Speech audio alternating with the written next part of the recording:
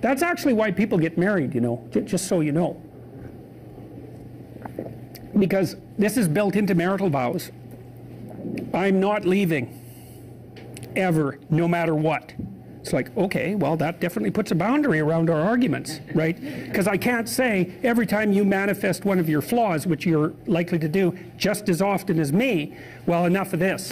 It's like, that's horrible, man. If your whole life is, well, every time you get out of line, I'm out of here. It's like, how the hell are you? First of all, you're not going to admit to ever doing anything wrong. Second, you're going to be on your... You're like a scared cat the entire relationship because, well, who knows, it could just come to an end at any moment.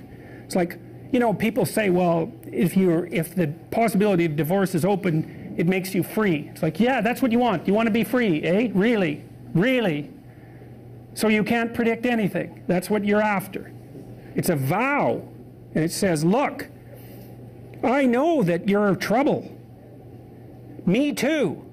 So we won't leave, no matter what happens. Well, that's a hell of a vow, but that's why it's a vow, right? That's why you take it in front of a bunch of people. That's why it's supposed to be a sacred act. It's like, what's the alternative? What's the alternative? Everything is mutable and changeable at any moment. Well, go ahead. You live your life like that and see what you're like when you're 50. Jesus, it's dismal. 2 or 3 divorces, your family's fragmented, you've got no continuity of narrative. And it's not good for the kids, not by any stretch of the imagination. And so it's a form of voluntary enslavement, I suppose, but it's also equivalent to the adoption of a responsibility. And there's more to it than that. If you can't run away, then you can solve your problems. Because it might be, okay, well, I'm stuck with you. So how about we fix things? Because the alternative is we're going to be in a boxing match for the next 40 years. That's the alternative.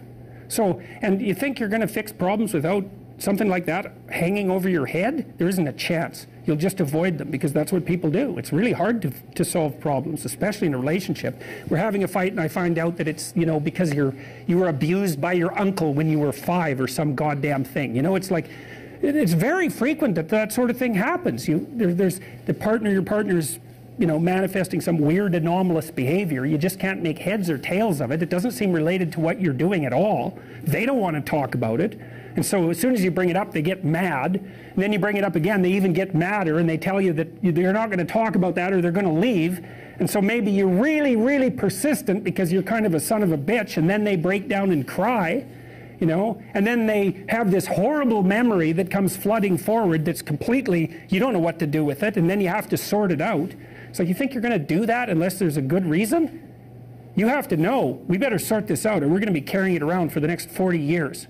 That maybe is enough motivation so you'll actually try hard to solve a problem.